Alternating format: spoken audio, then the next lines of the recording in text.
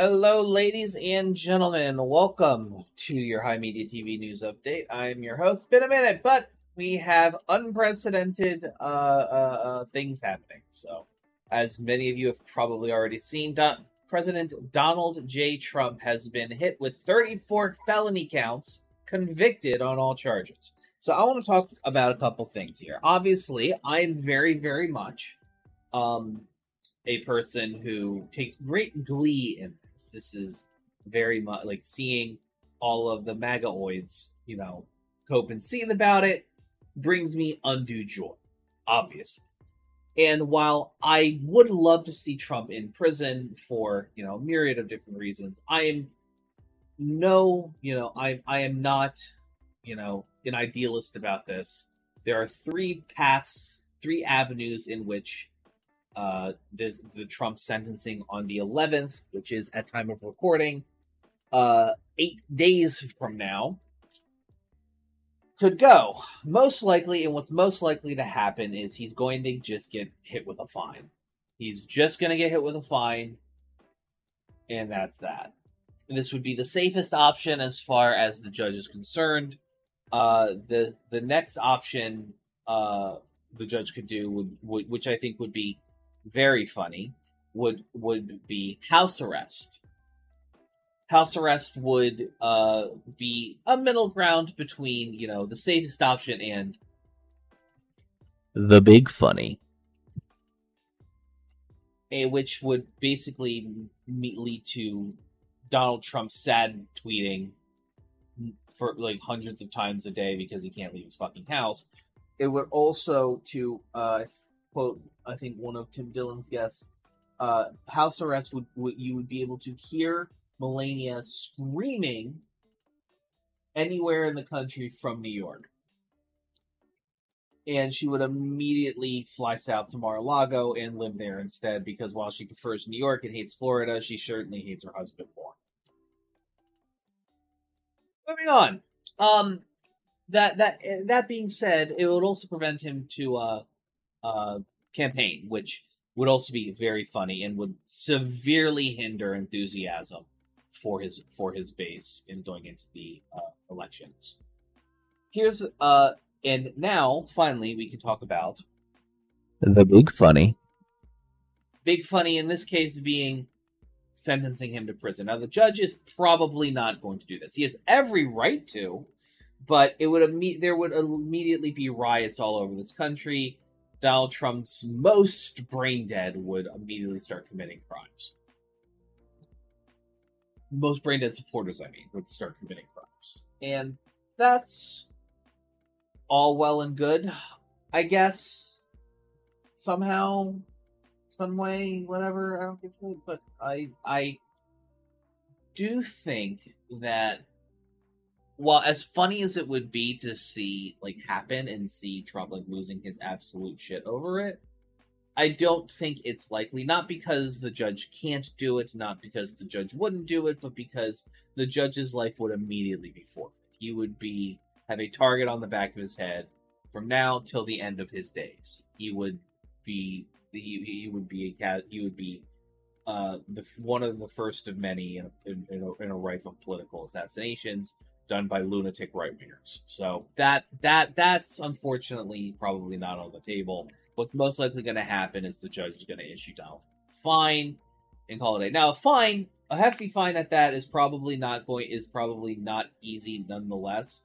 Trump is already on the hook for, I think, at least $250,000 by the state of New York. In other cases already, I think it's under the tax evasion.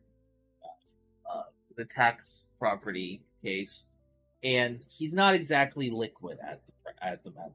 So a large fine, especially if it's a substantial fine and not just a $75,000, he would have that still would be a difficult time for him. It's money he can't necessarily afford to lose. But sadly, I think that's probably the most likely thing to happen.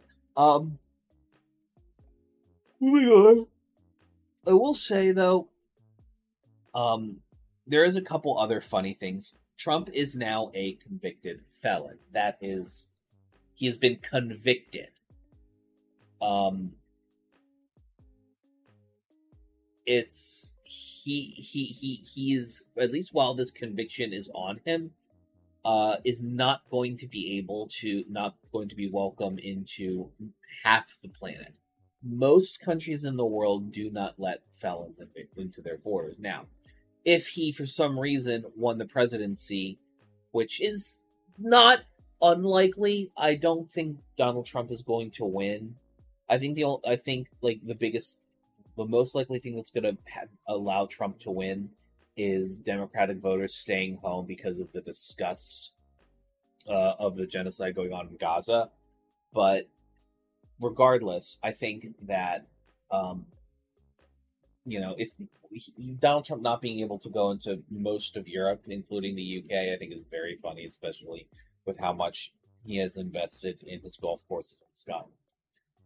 But I digress. I think fundamentally at the end of the day, the appeals process is going to be exhausted. There is a chance, there's a pretty good chance, let's be honest, that this appeals process goes on for years, possibly. Like, they can't start the appeal process until the 11th at the sentencing, but that appeals process is going to be happening almost immediately. Is this going to increase Donald Trump's likelihood of winning? No. Are there going to be a huge swath of people who weren't going to vote for Donald Trump? I wasn't going to vote for Donald Trump for a multitude of different reasons, but after he was declared a felon, I think he would be a great. Those people don't exist, or if they do exist, they do. I'm not going to say never. There are probably some people that exist like that, but it's not so many that it's going to, give Trump the win.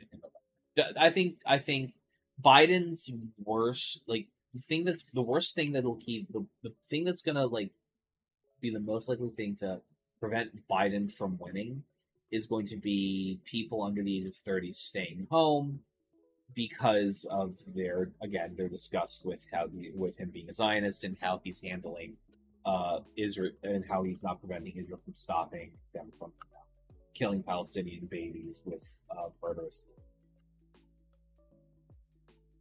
So it remains to be seen.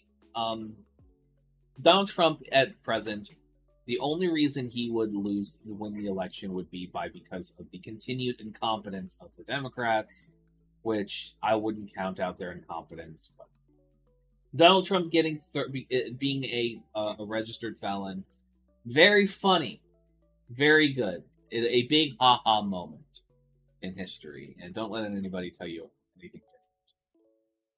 But, ladies and gentlemen, this has been your High Media TV news update. I know that I don't do these two very often anymore, but I like to, when I get a hankering to speak on some shit, I like to speak on some shit. So I hope you have a wonderful rest of your day. If you want to support the show, please consider doing so at himedia.gg/dip. $1 a month is a boon to my mental health, and you get a bunch of perks in our Discord, including early access and exclusive videos, among other things. Please, I am very bored.